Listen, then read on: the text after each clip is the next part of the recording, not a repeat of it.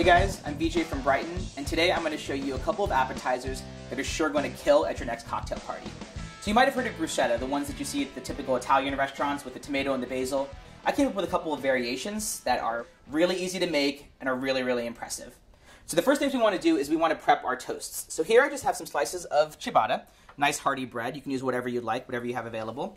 And what I'm going to do is just brush it with a little bit of olive oil. You can drizzle it if you don't have a pastry brush, so just a quick little thing. This is going to help it get a nice little golden crust on the top. Super easy. Put this to the side. And I have my oven set to the broiler. Now you're going to want to watch these really carefully so they don't burn. So toss them in there and say see you later. Alright, so now let's get to our broccoli rabe. So broccoli rabe, if you've never had it before, is kind of a mix between broccolis and some like collard greens and a little bit of arugula. It's got a little bit of a peppery bite to it, and it's really, really nice with some chili and garlic. So if you see these stalks are really thick, they're not going to cook very quickly in the pan itself, so we're going to give it a little bit of help. And what we're going to do is we're going to blanch it. Now what that means is we're going to simmer it in some boiling water first, and then take it out and it'll be half cooked. So I just cut off the woody stems there. Have a big pot of boiling water, and it goes. Cover the lid, 2 to 3 minutes, it'll be done. Now every time that I'm doing something, I'm just going to check on these toasts to make sure they don't burn. They're looking good so far. Alright, so let's take care of the garlic now. Now I'm going to prepare it 3 different ways. One of the cloves I'm going to slice really thin, one of them I'm going to chop really fine, and the other one I'm just going to cut in half to use later to rub down the toast. So when I'm not doing this or cooking up a storm in our kitchens here, my day job is that I'm actually the founder of a new online recipe startup called myreci.com. And what we do is we make it really easy to manage all of your recipes in one place online. So that recipe box your mom has on her counter, get rid of it, put it all online with MyReci. You'll see all these recipes from today on there as well. So 3 kinds of garlic. So let's check on our toasts. These guys are done. That's all you want right there. A little brown on the outside. It's going to be a little crunchy, and it's also going to be chewy on the inside so you can still bite through it and the toppings don't fall off. Toss it to the side to cool off. Check on this broccoli rabe. That looks perfect. So the thing about blanching is that you're going to boil it part way first, and then you want to dunk it right into some ice water. So I got a big bowl of ice water here. Just going to take this stuff out, my tongs, and in it goes. Oh yeah. So what this does is it actually stops the cooking. So you're going to stop the cooking, you're going to make it be really, really bright green. You're going to be able to handle it later, and it's going to cook through really nicely and really quick in your saute pan. Alright, so I think we got most of the stuff together for our broccoli rabe. Why don't we get on to our mushrooms?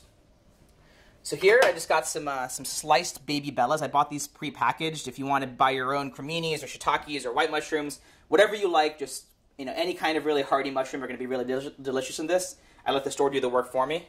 That's there. Got a little bit of onion that I just chopped up really fine. And then some thyme, which thyme and mushrooms are kind of a classic combination there. Alright, so that's all done. Let's see what else. Ricotta. Now, if you guys don't know what ricotta is, it's this really nice, spreadable, fresh cheese. And when you go to the store, you want to make sure you get the whole milk ricotta. None of that part skim, none of that no fat, low fat stuff.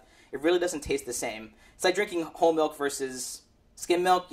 It's good once in a while, but for this kind of dish, go for the real thing. Now, ricotta on its own is a little bit bland, so we're going to spice it up just a little bit, give it a little zest, if you will, from some lemon. So, you guys all know how to use lemon juice, but do you know that the zest of the lemon actually has some really nice oils in it? So, I'm going to show you how to take this off. So, it's just a grater. Probably have one of these somewhere at home. And you're just going to rub the outside of the lemon, and you're going to turn it as you go. And if you see, I'm taking off only the yellow part and none of the white part. Just a little more. There you go. Lemon zest. So I'm just going to toss this lemon zest into the ricotta, add a little pinch of salt to help it, mix it up. Done. Good to go. Alright, so now we're ready to saute and put it all together. I told you, this is super, super quick. We're going to do both at the same time, because I'm fancy like that, but if you don't want to, you can do them one at a time, no problem. This will sit for a while. So get my stove going here. And my other stove going there. I'm going to use the bigger one for the broccoli rabe and the smaller one for the mushrooms. Alright, so for the broccoli rabe, olive oil, extra virgin. Get a good amount in there. And just get that warming up. In the other pan, a little bit of butter, because why not? I know you saw that news about Paula Deen. Don't worry about it, all right? And we're going to toss a little bit of olive oil as well, just to give it a little more flavor. Now what I'm going to do is I'm going to take this broccoli rabe that I got earlier, drain it out, and you want to squeeze all this water. If you add this water straight to a hot pan, it's going to splatter. It's not going to be fun. So squeeze all the water out. All right. And let's just toss it onto the cutting board. I'll cut it up in a second. Oil is getting hot. Butter and olive oil here are getting hot. And it's not cooperating there. So let's go ahead and get garlic in the pan. So remember, we got the sliced garlic for the broccoli rabe. In that goes. And we got the chopped garlic for the mushrooms. And that goes. Just give them a little swizzle. Now in the pan for the broccoli rabe, I'm also going to use some crushed red pepper. Just the basic stuff that you put on top of your pizza that you have at home. A couple shakes of that in there, just to give it a nice little spice. And now that oil is going to become a chili garlic oil. So let's get over here to our broccoli rabe. All I'm going to do is just cut these into nice little bite-sized pieces.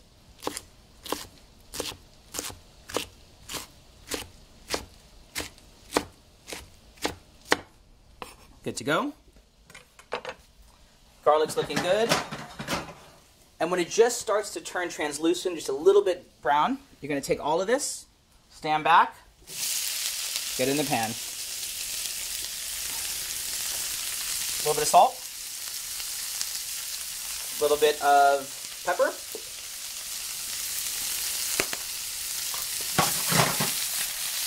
just going to give it a little toss. And all you have to do, because you pretty much cooked the broccoli rabe almost all the way through, is just let that warm up together and get all that nice garlic chili goodness in there.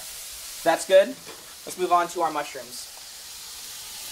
All right, mushrooms go in. Give it a little toss to coat it with that oil and butter and garlic. Toss in a little bit of onion, just for some extra flavor.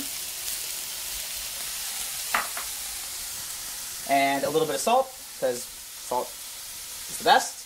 A little bit of pepper. And we are well on our way, folks. Just going to give this another little toss. Give the mushrooms a little look-see. Now, if you look in the pan, it looks really dry, so you might be tempted to add some more oil or butter, but don't. So the fats have gone into the mushrooms. They're going to release as the mushrooms start to cook, so don't add any more. You're going to get a really greasy dish. This is going to be just fine.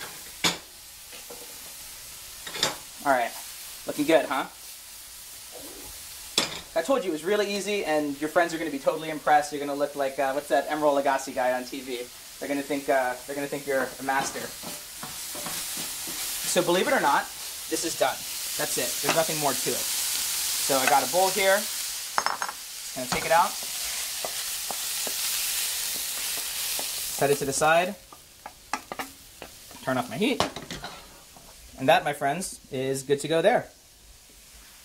All right, just make some room up here.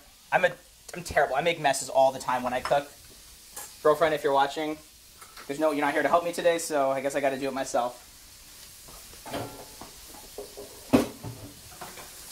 All right, these mushrooms are looking really nice. You see what I mean? They're starting to soften. Get a little bit brown around the edges. Sorry, I lost one there. Let's toss it back in. Keep that going. So in the meantime, what we can do is we can actually get our toasts ready. So I'm just going to put 2 on a plate so I can show you one of each. And here's my little trick. No one's going to know that you did this. So remember that clove of garlic we cut in half? I'm just going to take it, and I'm just going to rub it on the outside of this. And the little ridges and the abrasive part of the toast is going to scrape some of the garlic off. So you're just going to get this really light, nice garlic flavor that's very, very subtle, but no one's going to know it's there. All right? Give these mushrooms a little toss here. All right. Now the ricotta. So remember that ricotta we got? Take a little spoon of it. One onto there. Another onto there.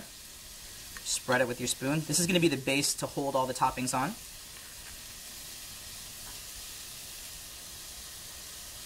All right, looks good. Mushrooms are getting nice and tasty. Now, let's hit it with a little bit of wine. So this is just a Cabernet Sauvignon. You can use any kind of dry red wine that you want. Maybe about half a cup or so. I don't know, I just kind of eyeball it. Yeah, it looks good. And we're just going to let that cook together, and we're going to let it reduce, which means we're going to evaporate some of the water out of the red wine, just let it get nice and thick, coat the mushrooms. I'm going to toss in my thyme now. Boom, and it goes.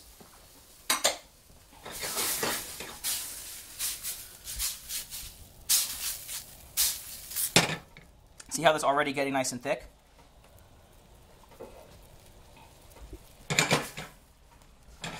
All right.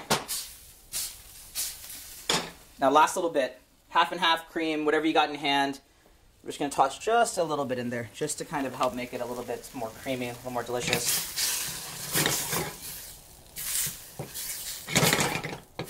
Give it just a minute to warm through. And we are almost done. All right, let's get rid of all this junk here.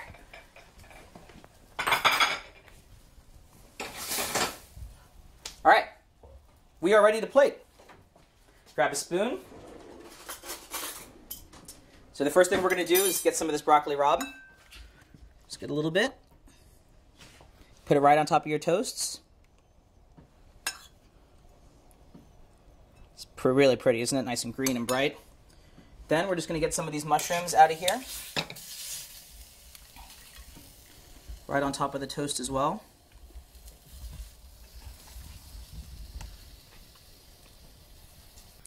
All right, so let's give this a taste. Let's try the mushroom one first.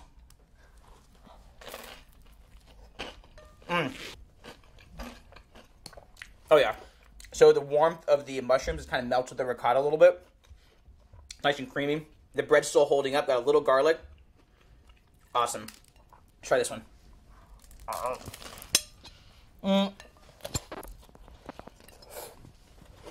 didn't see that. Really, really nice. It's bright and it's fresh. Got a little bit of spice from the chili peppers. I think I got a little overambitious with that bite, but you guys should too. Try it out. I think you'll really like it. And Emerald, watch out. I'm coming for you.